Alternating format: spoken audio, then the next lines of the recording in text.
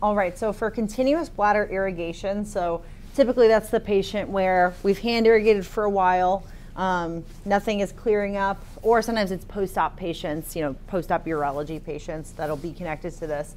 Let's say you need to set it up yourself. So firstly, the hematuria patient will often have a very large bore catheter, and for CBI, it will be a 3-way. So this one's a 24 French that we'll be using today.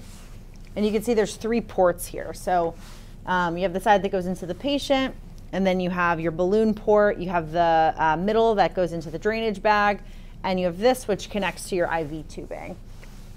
So normally you would use kind of a 2-way tubing. That way it can spike into 2 3-liter bags. We only have a 1-liter bag today, but just kind of pretend in an ideal world it would be 3-liter bags.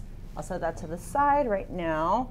Because it's important that your tubing has this blue portion on it. That way you can change how much water is flowing into the catheter. So this would be all the way clamped, whereas this would be all the way open.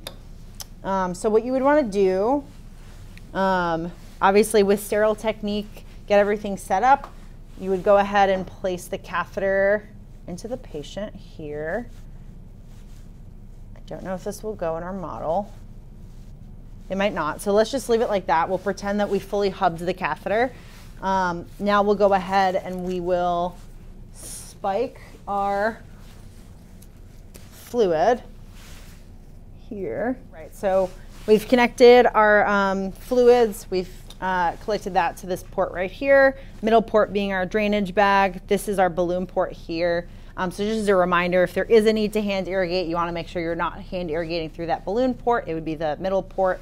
And then again, this is kind of how you're controlling the flow.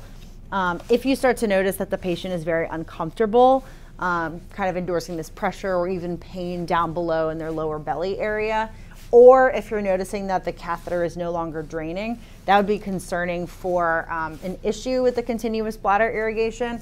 So you would want to kind of immediately clamp it so that more fluid isn't going into the bladder, and then call urology and we can manage further from there.